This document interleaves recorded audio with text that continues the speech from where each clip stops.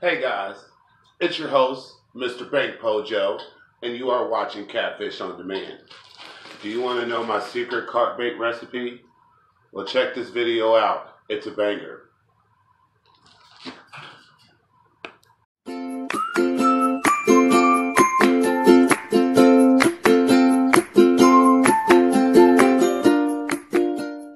Alright guys, are you ready to make some carp bait? We got our blender, we got our area set up, so let's get started. First we're going to mix our wet ingredients. First we put in 2 tablespoons of olive oil. That's your first one. Here's your second one. Got 1 tablespoon of anise oil. Really smells strong, like a strong licorice. A fourth of a cup of molasses. That's our next ingredient down there. Should get all that in there.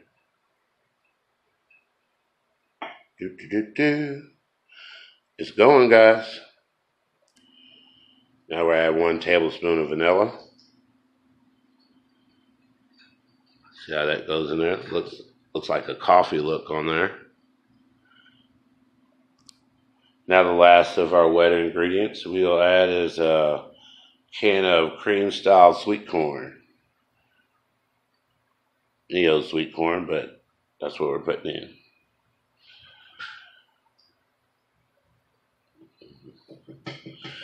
As you know, if you fish for carp have a nice sweet tooth.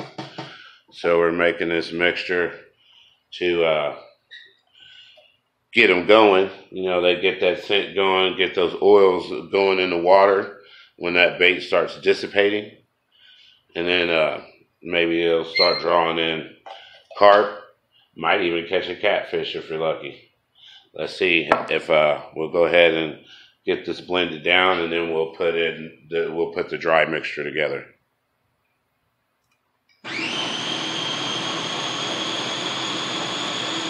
Make sure you blend it really good.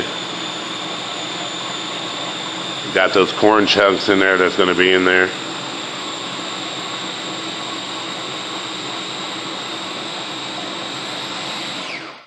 Alright, let's take a look at it. Alright guys, if you can see that almost looks, it's not thick, it's real runny, you can see that. It's still like water. But it almost looks like a peanut butter color. That's the consistency that you're looking for. That's the color you're looking for. So let's move on to the next step. We're going to pour this inside a metal bowl, and then we're going to start adding the dry ingredients on top. You should always add the liquids first, then the dry ingredients. That way you make sure that your mixture is spread more evenly throughout your batch. Okay, let's get to pour this liquid down in the metal bowl.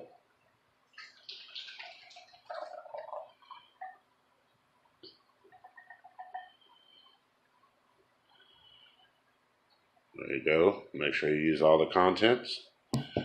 Now let's get to adding the dry stuff. Okay guys, keep this a secret, but I'm adding a secret ingredient. It's melted peanut butter. Now I melted probably about 8 tablespoons of peanut butter, but you don't have to use it all. You just want the flavor. I just want to make sure I had plenty. So that melted peanut butter, secret ingredient. Shh. Okay guys, next secret ingredient, bananas. Let's get you a few in there. Smash up. It almost looks like everything in this is edible, huh? Next ingredient, 2 packages of the powdered cheese from the Kraft macaroni box. So get you 2 of these boxes. Pour it in here next. Alright. Spread that cheese all across the top.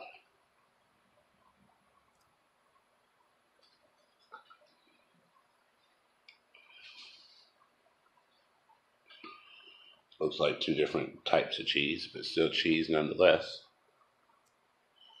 Now we got a pack of apple cinnamon instant oatmeal. Let's get that in there. Spread them oats everywhere. And next we're going to add us a 1/4 cup of wheat germ. And here's your wheat germ. Spread that in there. And I was going to do 4 cups of flour, guys, but I think I'm going to start with 2 cups of flour in this mixture. And we'll start from there, and then we'll just add as we go, or add water if need to, if it's too dry. So next we're going to add some strawberry gelatin.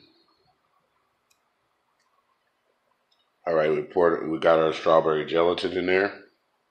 Now we're going to get our flour out, and we're going to put 2 cups of flour in there. We're going to start kneading it together, and we're going to see if we need to add more flour or if we need a little bit more liquid.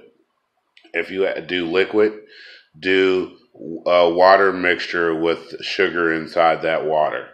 So that way you can keep the sweetness going, so you're not watering it down. But make sure, yeah, if you have to add more liquid, only add sugar water. But we're going to get 2 cups of flour, and we're going to start with that in there for now. And here's your first cup of flour.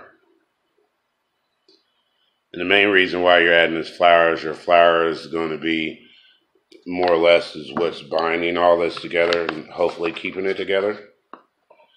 So let's add that 2nd cup of flour. There's that 2nd cup of flour. All right, we're going to put our gloves on and let's get them mixing this together. Got us a wooden spoon. We're going to mix our ingredients together real quick.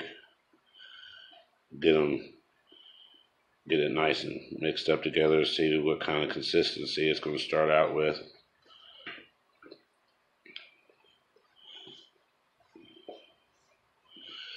Like I said, guys, this is why you add the liquids first.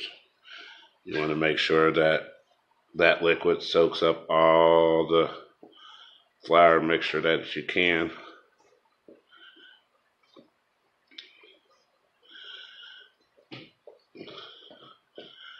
Now, you see there, so we did 2 cups to start with. And it looks like it's going to be plenty wet.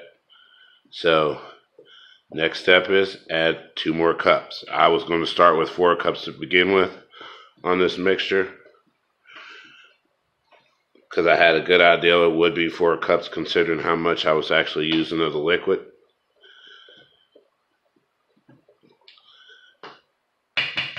You can see that's still kind of pasty.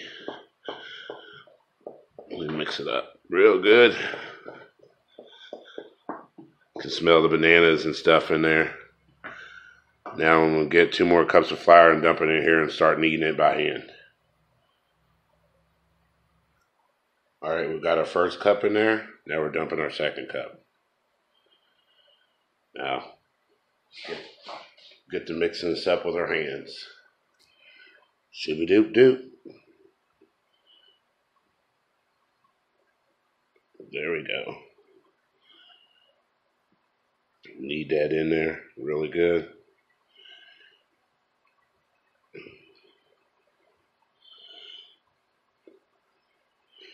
Starting to thicken up, definitely. I would even venture to say that you're probably going to go with 2 more cups,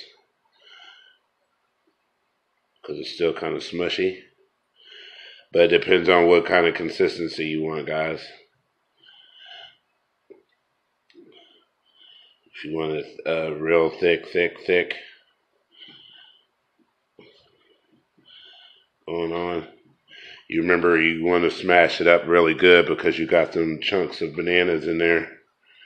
So you want to knead all that through there. Now, considering the consistency that I want this to be a little bit more firm. So I would probably venture to say that I would go with 5 to 6 cups of flour. This is how thick it is with just 4 cups of flour. So if you want it thicker than this, go ahead and add 2 more. Don't worry about the chunks in here, guys. Bananas, that's what you want.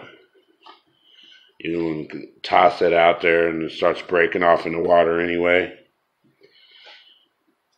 And carp start picking that little bits up.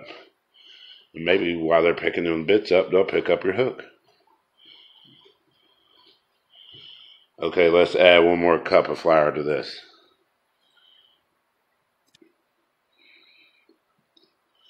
Make sure when you're spreading that flour, don't just dump it all in the middle. Kind of spread it around because you're going to be kneading it all in.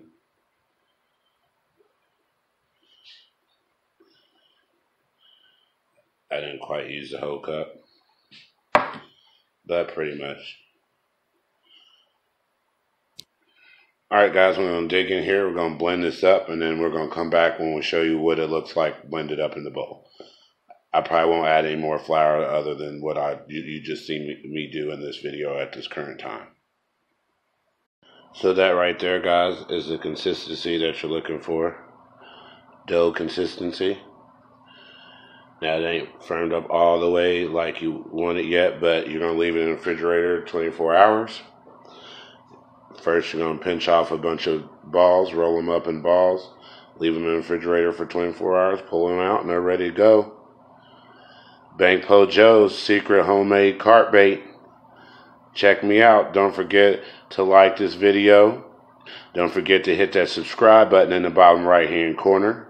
And leave a comment below. Tell me what kind of carp bait you use. Tell me if you actually tried this recipe and actually caught some fish with it. So let me know. Peace.